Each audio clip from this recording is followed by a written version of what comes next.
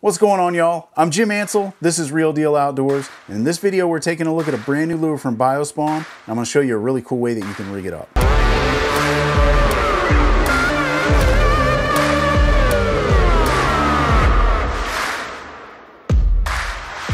But before we get into this, I want to thank Carl's Fishing and Outdoors for sponsoring this video. You know, they sent these lures over here for us to check out. I really love the action of this thing, and if you're a tube fisherman, this is going to be a game changer for y'all. This is a really cool and unique take on the tube lure. We're going to talk a little more about that here in just a second. But please, if you haven't already, make sure you subscribe to the channel, then smash that thumbs up button for me if you enjoyed this video. That helps me out a ton with the YouTube algorithm. Also, drop your comments down in the comment section. I love to have conversations with you guys. I do my best to answer every single one of those comments. All right, without further ado, let's jump over and check this lure out. All right, y'all, so before we get into the rigging tutorial, let's take a look at the newest lure from BioSpawn. This is the VileTube 3.5. This is a very unique looking tube lure, and I'm gonna show you guys some of the differences between this tube and your typical tube that you would normally have. I've got a couple of examples over here. All right, so on the right-hand side here, we've got the Strike King coffee tube. All right, and this guy is pretty much what I've been using to tube fish with for a while. Pretty standard tube. These particular tubes are real nice and thick. They're real durable. They've got a real strong coffee scent, a lot of salt content. But they're pretty decent tubes, man. This is kind of the industry standard.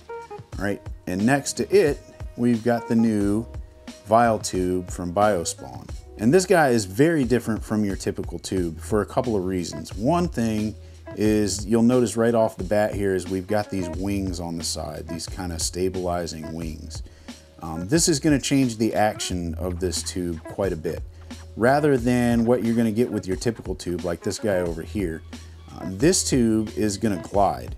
Now your normal tube is going to have kind of a darting action, and it just kind of goes up, down, up, down, up, down very quickly. There's not a lot of hang time in the water column.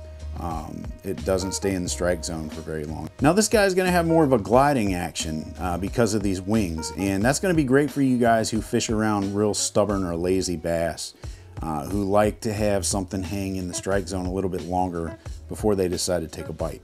I love that because that's exactly the kind of bass that I fish with around here. They seem to be very lazy, and they really like something with a slower fall rate. So this guy is going to be perfect for me. Now there's a couple of other differences on this bait aside from just having the gliding wings there. You're going to see that in addition to your regular appendages, you've also got a couple of bigger, thicker appendages on here. And these are very similar to the tail that you have on the plasma tail worm. Now they've also got these raised areas. You've got this right here. It looks kind of like an eye. And then you've got this bump, this protrusion right here on the back, and you've got it on both sides. You've got it on the belly as well as on the top. And those right there for me have been really good for helping me with hook placement. And I'm going to show you that here in just a few when we get into the rigging video. But it gives you some good markers for where to have the hook point come out, and this lump back here gives you a good place to skin hook to keep that tube jig nice and weedless. All right, now the jigs that we're going to be pairing these up with, let's talk about those a little bit because these are kind of unique. I get my jigs from Secret Lures, then it's called the Stupid Tube jig.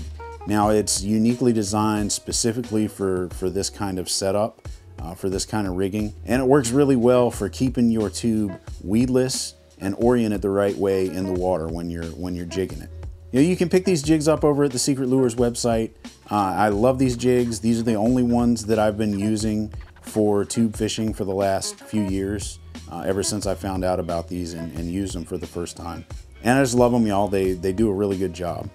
All right, so let's get down to the part of the video that you guys are here to see. This is how we're gonna rig this guy up stupid style. All right, so the first thing you're gonna do is you're gonna find the place on the tube where your hook is gonna come through at. And I like to go in about 1/4 of an inch past the head. I'll go down right about 1/4 of an inch and I'll mark it with my thumb. All right, so that comes out to be pretty much right in the middle of that eye that I was telling you guys about, right here in the middle of this protrusion. All right, I'm gonna mark that with my thumb.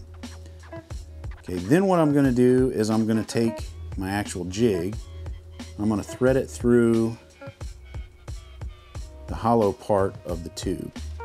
And I'm going to go down until I get to where I've marked with my thumb, and that's where I'm going to bring my hook through at. And you guys can see here, it comes out to be right about in the middle of that protrusion, that eye. See that? All right, now, here comes the fun part. All right, with some tubes, you're going to have a little bit harder time than others. With this particular tube, this plastic is nice and soft and malleable, so it makes it a lot easier for you to get your tube head to run through this thing, and then for you to be able to flip it. And I'll show you what I'm talking about in just a second. But with some tubes, the plastic isn't quite as forgiving, and you're going to have to be real careful with this. You're going to have to just work that tube head up, and you're going to have to be real careful when you flip the tube head around not to poke a hole in your plastic. We're not going to have too much of a problem with this one because it stretches pretty well and allows for that head to flip around. So what you're going to do is you're going to pull your head, your jig head, up through the hollow part of this bait, and you're going to work it around. You're going to flip it to where it is just about like this. All right, so we flipped that jig head around and it's pointing in the right direction now. It's oriented towards the front of the bait rather than sticking towards the back. Now what you're going to do is you're going to determine where your hook's going to come out at. Okay, right about here, and then you'll bend your tube down and you'll bring your hook point through that tube's body and out the other side, just like you're Texas rigging a worm or something. And here is where I was telling you guys about those protrusions coming in handy. It makes for a perfect spot for your hook to come out of, and you don't even have to skin hook it. This protrusion it leaves just enough of a protrusion or a lump right there that when that hook point comes out the other side, it's sitting and resting really nicely right on the body of the tube. Now, if you want to go a step further, you can skin hook it, and you do that just like you would on a worm or anything that you're rigging weedless. And there you go, really nicely sits right there. Okay, all right, so the next step is going to be getting your eyelet out, and you can see the eyelet has already popped out right here.